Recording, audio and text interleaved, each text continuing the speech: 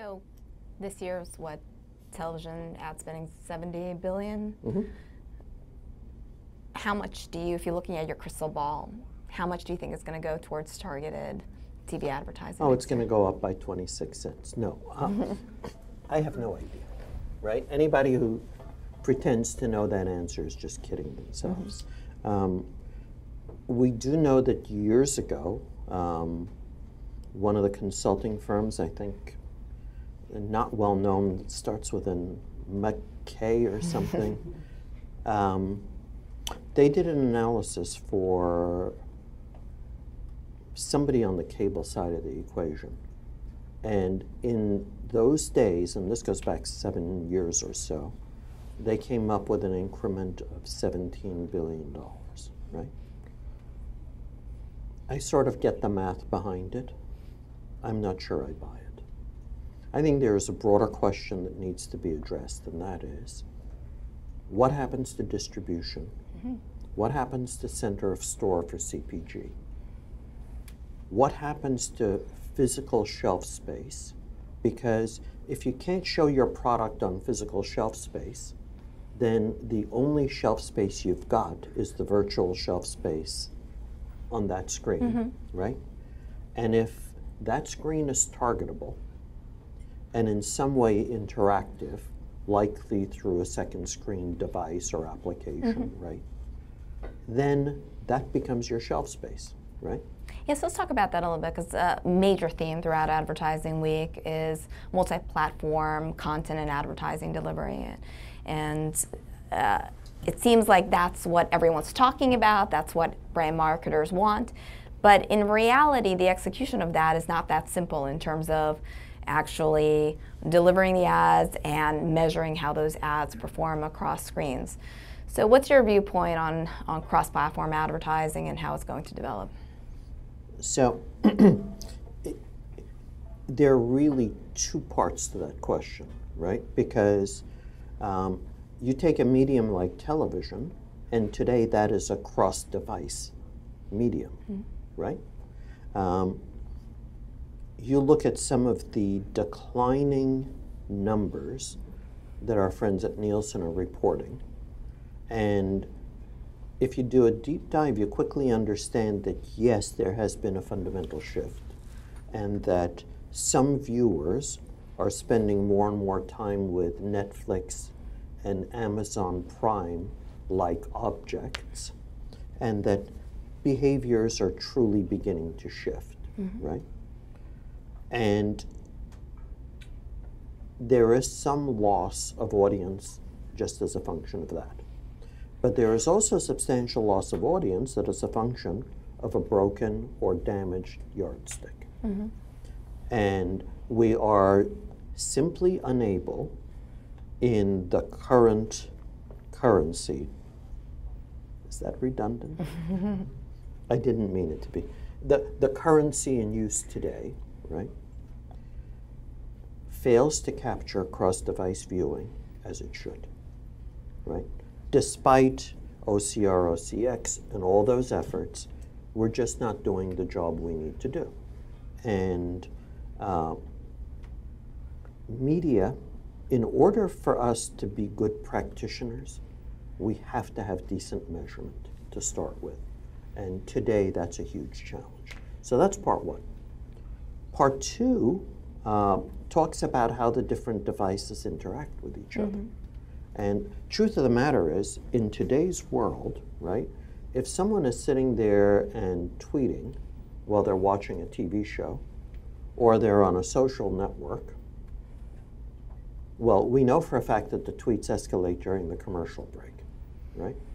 So for those of us in this room who are in the business of buying and selling commercial breaks, do you guys think it's a good thing, right? I'm not sure I do. If you're on a social site, are you talking about the show, or are you looking at your friend's wall, right? And I think the point here is we know that there are more hours of media consumption per day than there are waking, non-working hours. We know people are multitasking, and yet it's quite apparent that the multitasking that takes place today disrupts and damages engagement to both devices. So it's not quite 1 + 1. It may be 0.6 plus 0.6. It still may be better than the one we started with, but it's not ideal. And I think we're moving to a stage where we're going to be doing a lot of experimentation to see if that second screen device can amplify what's on the first screen. So do you have the answer? I do, but I'm not going to tell you. That's why we put you in the hot seat, literally. I'm sure we will see projects that, so let me articulate it this way. If that's the lean back device and the smartphone or iPad is the comfortably lean forward device, then the question is, should the sports stats be on this screen, or should they be on this screen where I can manipulate? Should the recipe for the cooking show be superimposed over the skillet so I can't see the cooking technique, and they're not up there long enough for me to copy them down? Or should they go to a second screen device where I can just drop them into a folder and refer to them later? Yeah, I know I can go to the URL, but how many of you have ever gone to a URL that's posted on a TV screen? Right? It's kind of silly. What can be done doesn't mean anybody's actually going to do it. Sure. Right? We've actually been involved in a bunch of focus groups that sort of probe at how you can have multiple devices that contribute to engagement through synergies rather than disrupting engagement. And I think that's really the future. So it's a matter of how content is consumed across different devices and the role, in fact, of the different devices for the different components of the content, right? And So by the way, when we do that, then you can have interactivity levels laid on over our normal commercials.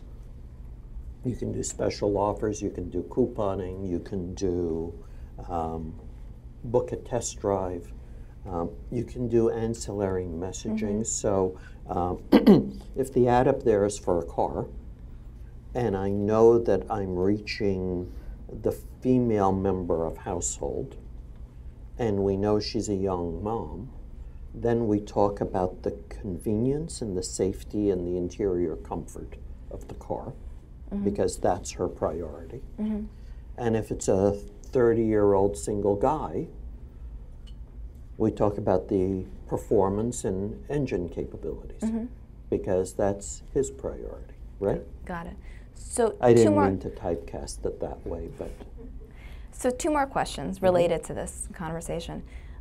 So does that change the way the media is bought? Because right now it's bought very channel specific. You buy TV, you buy digital, you buy mobile.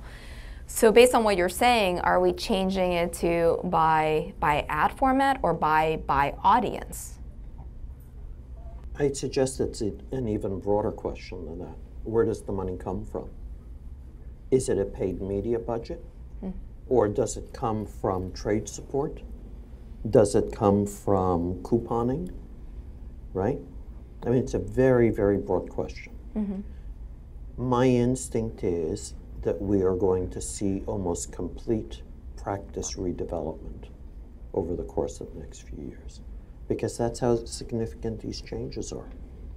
And I think our clients are going to have to look at their own organizational structure and rethink those, because they're just as siloed, and in some cases more siloed than we are, right? So, now, I'm not suggesting in any way that we're going to lose specialism. I think we're always going to have that, but our practice will restructure.